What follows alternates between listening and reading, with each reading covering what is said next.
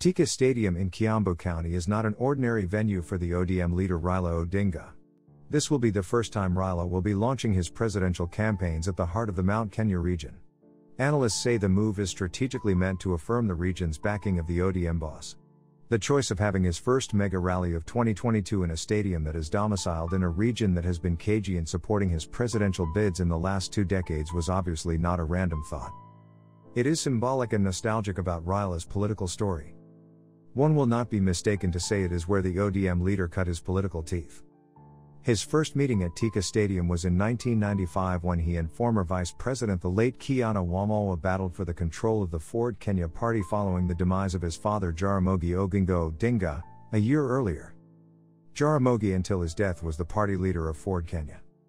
The 1995 meeting was characterized by chaos pitting Wamalwa supporters against Raila's. The meeting ended with Wamalwa winning the party leadership seat even as Raila's supporters opposed the outcome.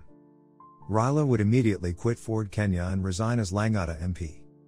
He joined the LDP party, became its leader and won back his seat in the by-elections that followed. A decade later, Raila would go back to Thika Stadium where he daring launched the no campaigns against the new constitution, not forgetting that the venue was home to the then-incumbent President Mwai Kibaki.